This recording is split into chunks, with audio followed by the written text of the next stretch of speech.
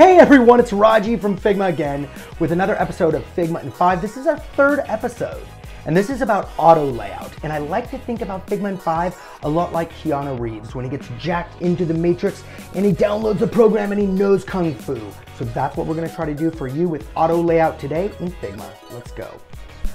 Let's talk about the auto layout basics. I can select two objects and simply hit Add Auto Layout, or I can use the key combo Shift-A to add Auto Layout Frame to this button. Now under the alignment panel here, I can actually vertically align all of my child objects. I can change my button appearance here and to create something that looks a little bit more like a button. Now in my auto layout settings here, I can also add padding. So here's a 16 pixel padding button, and as I begin to type into it, you'll see the magic of auto layout. Awesome. Let's say I actually drew a rectangle as my background for my button, and then I've got some objects on top of it. If I simply select all three and hit Shift-A, Figma's smart enough to know that the item behind it actually becomes the button background.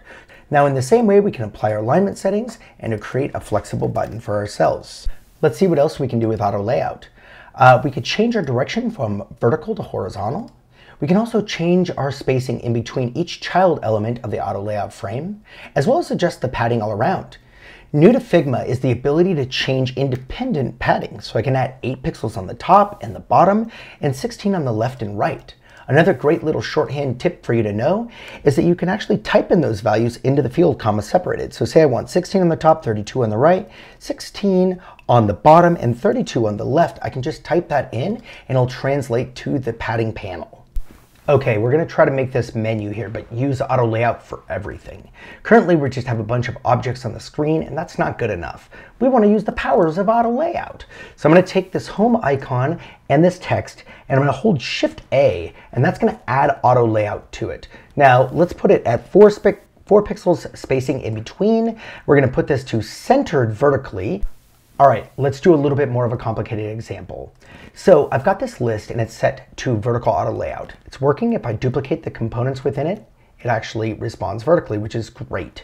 My biggest problem here though is that the components inside for the two do items are not set to auto layout. So let's go add auto layout to them now. First thing we're gonna do is just add auto layout to it. Now it changed a few things and messed a few things up, so we're gonna have to fix those. Let's align it vertically. The other thing we want to do on these items is we want them to actually fill the container horizontally. So right now they're all set to fill container on the horizontal, which is perfect. Let's check this text by holding Command and clicking on that text. We can see that that text was set to a fixed width. We'll change it to a fill container, and now everything should work. The checkbox is fixed width, fixed height. This text will fill up the complete container. And then of course, this to-do item in here is actually set to fill container, so it will fill the container. So let's resize this container and see if we've achieved what we want. This is perfect. This is exactly what we're looking for. Because we now have independent padding, let's say I want to indent this list here. I can simply just go into the 3 grocery items, go into their padding and adjust the padding on the left-hand side to have an indented list. Now I've used the same component but overridden the padding settings on it to create this indented list. You can see we've got a horizontal auto layout cat pile here, and as we add those kitties, it works as we'd expect. Now, if we decide to change the size of this, we can now have auto layout with a fixed width. But how do we change the distribution of these kitties? If we come under here, we can change it to space between. It'll actually distribute the space between these cats. We can actually use this to create something like a face pile effect, and we could still move these objects around in between. I'm designing a dialog box here, and I'd like to bring in some close buttons. The first option I'd like to try is to put in this close button here. Now in our header, I've set it to horizontally auto layout with 32 pixels padding and to fill the container on the x-axis. Now an easy way to pull this off would be to go change the distribution settings to space between. You can see now that this close button is exactly where I want it to be. My only issue with this layout is because this text here is set to hug horizontally, it'll just keep on going off the screen. The way to fix this would be to go into this text and set it to fill the container. Then it'll fill up all the available horizontal space. We'll left align it, and then we'll try adding more text again like we did before. We can see now that it's wrapping exactly how we'd like it to wrap. Now, what if we wanted to have a close button in this upper right position? This is a little bit harder for auto layout, but I'm going to show you a trick on how to do this. We're going to take this close button and put it in this frame. Now, dragging and holding space, I'm going to reposition that close button to the upper right. Holding space allows me to keep it in the frame without it falling out of the frame.